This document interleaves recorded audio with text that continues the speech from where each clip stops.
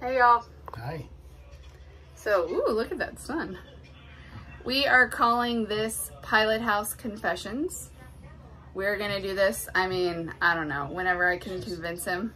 Because you're gonna confess your love for me? No. But we are at our second anchorage. We started yesterday from Cocoa Beach, and we are headed down the ICW to... Well, tomorrow, where are we going? We're going to West meet our Palm. friends. Our first... Friends. Low expectations. Yeah. Clearly they're our friends. So Clearly. they have low expectations. But I mean, listen, this has not been an easy journey. We have run into our share of issues and problems. It's been perfect. It's been great. Well, I promise that I won't post everything like crazy good. Like we got to post some of the bad stuff. But the problem is, the bad stuff happens, and it's like life or death. When you're really freaking out, you don't think to whip out the camera. Yeah. Well, I don't think we had life and death today, except for the bridge. There's no life and death, but there's definitely a little freaking out. Oh my God. I had to sit down for like a whole half hour after going under a bridge today. That was Yesterday, so yesterday, let's put it all in perspective. We moved on the boat. We live on a boat now. We live on the boat, 4 kids, so we had to get a house ready to rent. Pack everything we own, minus furniture, put it either in a garage or on the boat. And we did that in pretty much 3 days. That's not true. I mean, we worked on it for a while, but yeah. 4 months in the yard, working on the house, get the boat, pack it. We move on with 4 kids. So that was yesterday morning. We had some help. We did. We had awesome We friends. had awesome friends, awesome neighbor. Oh my God. Organized the whole boat.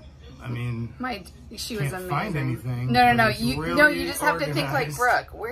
Brooke. If I was Brooke. Where would I put that? Yeah, and then my dad came and helped us, and yeah, he was a huge help. It was huge nice having help. somebody else on the boat for the first day. Well, not only that, but he Especially helped so they us. could see my freakouts and all that. Your first anchorage My first anchor sucked. So yeah, that was not good. So we learned sailboats don't like motorboats, first of all. But we moved on. We went to a better anchorage where there was nobody around. And we did it first try. Like we anchored, we're good. Today. No, last night. Oh, last night. Yeah. Last night we did good. The second. Yeah. I mean, we won't count the first one. All right. We'll just leave that. Okay. We'll just forget about that. And then this one we kind of freaked out a little because we have our first boat neighbors.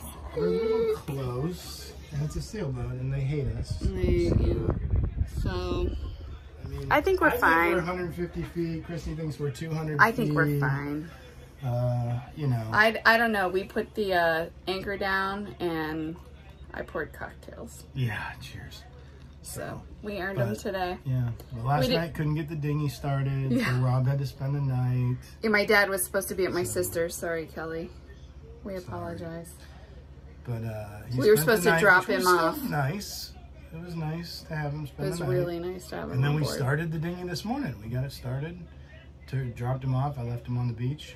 And then we came back and couldn't start the port engine.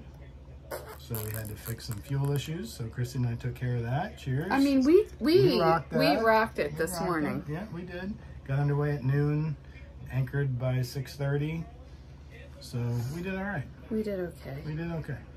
Yep. Yep. We're all alive and we're floating and we're good. So that is our Pilothouse confession for the day, and we're exhausted. See y'all. Tired. Yeah. See y'all.